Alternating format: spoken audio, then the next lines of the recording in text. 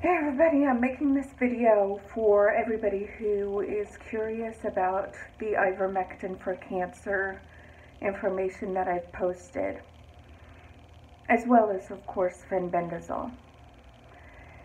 My oldest two kids' father was diagnosed with stage 4 non-small cell lung cancer in May of 2019.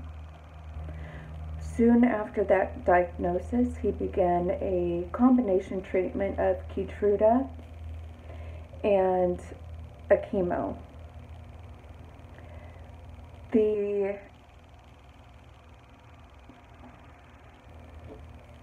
We also learned about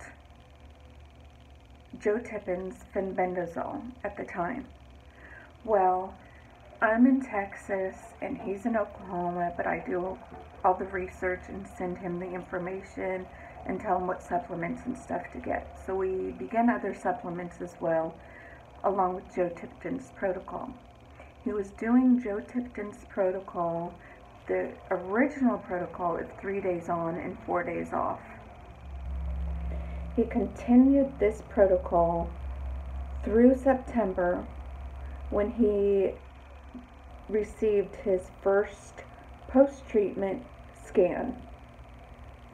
His oncologist called him and let him know the bad news. Treatment had failed. She would no longer be doing the Keytruda or the chemotherapy. He needed to get into a trial. They found a really large mass that was actually pulling down his lung. It was so heavy. He was to go to MD Anderson in Oklahoma City and see about getting into a trial. Well, when we found out that this treatment had failed, of course, you know the prognosis, failed treatment, and needing to get into a trial. This is an emergency situation. So at that point, we added in ivermectin. He began to rotate ivermectin with the fenbendazole. He was doing approximately 23 milligrams 3 days in a row a week, and fenbendazole on the days that he did not take the ivermectin. Well, he wasn't able to get into a trial at MD Anderson, and so he returned to his oncologist. This is in November. His oncologist was going to do a last-ditch chemo, which was a lot harsher. He requested at this point to get a PET scan because his insurance would allow it since they'd found something new that needed to be researched further. He was due to have the new chemo, I believe it was on a Thursday. His oncologist called him just a couple days before that and told him he no longer needed a chemo. He had such progress, he could do immunotherapy only. Now remember, this is from failed treatment scan in September to improving enough that he did not even need chemotherapy and could do immunotherapy by itself. From September to November, 2 scans, such a difference. Yes, he did continue the fenbendazole, but he added ivermectin into that during that time.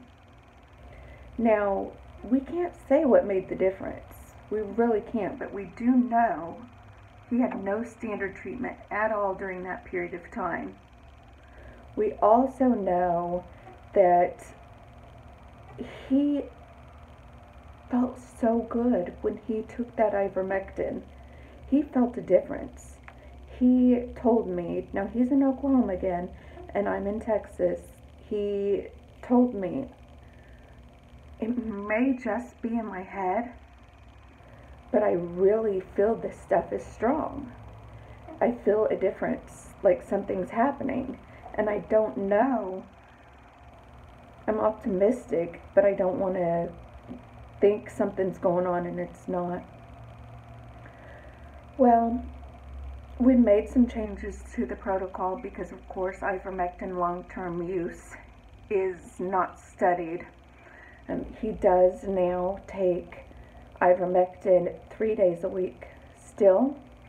He recently had a 2-week break from that, any of it, just to kind of refresh his body. But he is now doing ivermectin 3 days a week, but he is having 1 day break in between that. So it'll be ivermectin, fenbendazole, ivermectin, fenbendazole, fenbendazole, fenbendazole. So, and he is taking still the 23 milligrams. Now the 23 milligrams would be close to the FLCC protocol dosage for somebody with COVID for his weight. So that's not too much for him. Now the long-term use of it has not been studied, so we can't give any advice on that. I'm not advising anybody to take ivermectin. I'm not telling anybody to take fenbendazole or any other supplements. I'm just telling you our situation, what's happened. Look into this stuff. I'm really convinced after this that people really need to look into a home protocol. Not even ivermectin or fenbendazole, but something to do at home. People go and get treatment, but they do nothing at home, and they just hope that the treatment, the 1 day a week or 1 day every 3 weeks, is helping them. When you have so much power over what you're doing at home all of those other days. If you're on immunotherapy, what you do at home can actually make the difference whether or not immunotherapy works. Now, it doesn't work for everybody, but even somebody who immunotherapy would work for, if you do the wrong things, you can make it not work for you. So it's really important to do your research. Go on Facebook. Find these groups that are out there to help you. Do not just rely on standard treatment to save yourselves. You can save yourself by doing your own things at home. Now, I'm not telling you that he's cured by any means, but what I am telling you is he's had time where he doesn't have to even do chemotherapy. These are actually days of living, not being sick. And if you or somebody you love can have this type of progress and live some of your days better, it's worth it. Please do your research. Don't just rely on your doctors.